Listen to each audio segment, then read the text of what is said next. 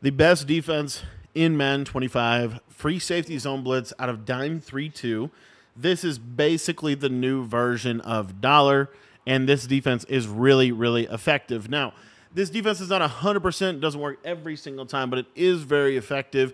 And if you want to get my entire $3-2 defensive ebook, I'm going to put a link in the description to our school community. If you don't know what we're doing on school, I'd really encourage you to check it out. It's only $10 to be a member of our school site, and that's where you're going to get access to all of my offensive and defensive ebooks for both Madden and for college football. Now, the setup for this blitz is really simple. You do want to turn your auto flip off so that the blitz always comes in on the left side of the screen.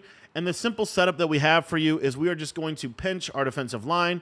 We're going to press our coverage, and we are going to put the safety on the left side into a hook curl. So we're only sending 4 people at the quarterback. And what you're going to see is when I snap this ball, you're going to get this really nice A-gap pressure that is super, super hard to pick up. Now, if they do block their running back, in this case, I am going to block my running back on the left side of the screen.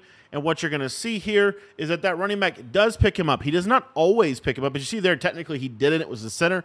Normally, this blitz can actually come in, especially like a lot of people this year are running this bunch nasty formation, and they put their running back to that right side of the screen.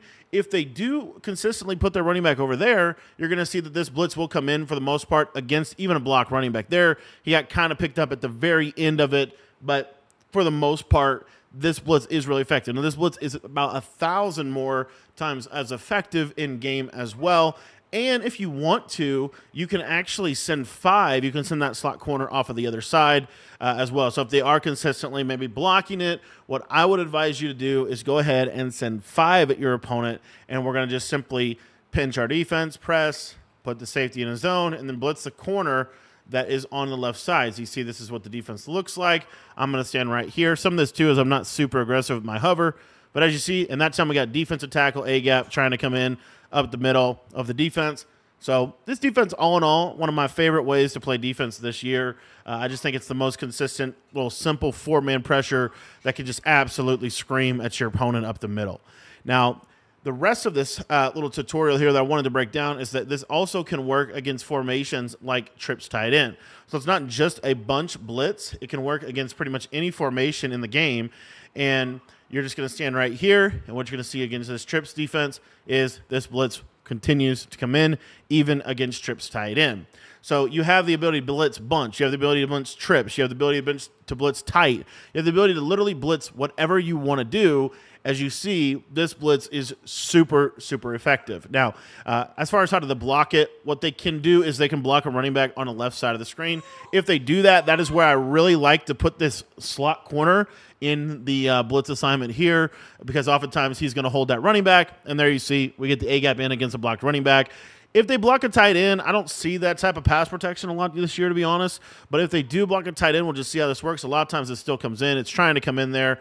Almost did. If we send the slot corner, we're probably going to get that pressure against a block tight end. So it's pretty much what they basically have to do is a lot of different slide protections and techniques to try to block this blitz, which is obviously then going to open up other blitzes in this defense. But block tight ends probably, it's okay. I wouldn't say that it's like 100% consistent. It's probably a little bit better than blocking the running back on the right side. But really the best tip for them is to probably block that running back on the left side of the screen. But you see here, block tight end, you see it's still getting pressure, right? And for the most part, this actually can, like I said, it certainly can come in. It's not 100%. I'd say this blitz online probably comes in about 80% of the time, and if they don't block anybody. And if they block like the tight end, for example, it's probably about 70, 60, 70% that you're still getting pressure. You're only sitting 4 people at the quarterback too, by the way. So this defense is a lot of fun. Something you can do this year that was really good last year as well is you can kind of lurk on this DN. You can try to do that this year as well. If you guys want a little bit more passive pressure, you can do that. But I like to send 4, and basically this is what I pretty much do all game. We're just going to come out. We're going to press. We're going to pinch our D-line. We're going to put the safety in the zone, put that, and then this is pretty much my adjustments, right? We might make minor things like deep halving this guy and purpling this guy, or maybe situationally we'll go to DB Fire 2, but this is the best way to be playing the game right now defensively. I want to thank you for watching the video, and if you want to check out my entire $3-2 defensive ebook, where we not only explain how everything works, we also explain why everything works and what you can learn for whatever formation you want to run. make sure that you're in the school community. That's where you get everything. You get all the knowledge that you need to go to the highest level that you want to go to. And it's only $10 to be a member. So $10, you can learn pretty much everything about Madden in that community. Thanks for watching. And to sign up for the community, head down to the description and click the link down below.